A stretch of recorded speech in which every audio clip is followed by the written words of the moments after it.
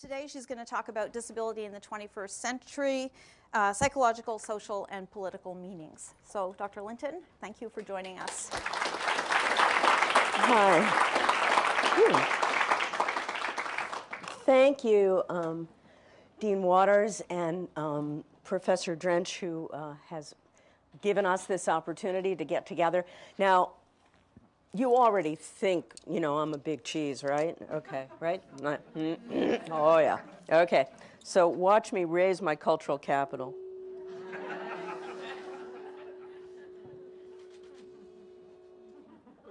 Bigger's better, right? Okay. What does it mean to be disabled in America? How do social and political forces affect personal experience? How do insiders view their lives and the obstacles they face? Nothing about us without us has been for many years the rallying cry of the disability rights movement. It basically talks about the ways that we are opposed to non-stakeholders making decisions about things that affect our lives. So nothing about us, meaning nothing that has to do with us, should be decided without us.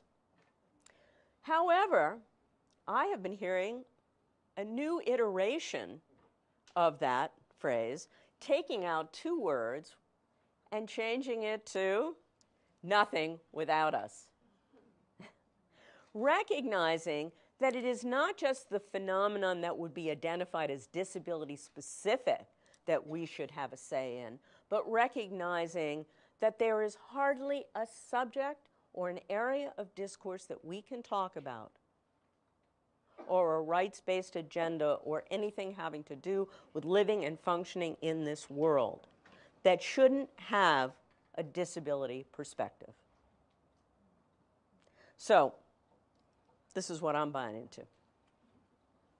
In the last few years, I have turned my attention to the arts, because I think historically the arts in any society have been the testing ground for ideas, for change, for putting out there in a form that is provocative, that is interesting, that is exciting, new ideas to make people think differently about the situation.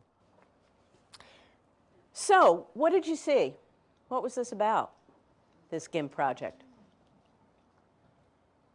What'd you hear? What'd you see? Yeah. They're bringing you a mic.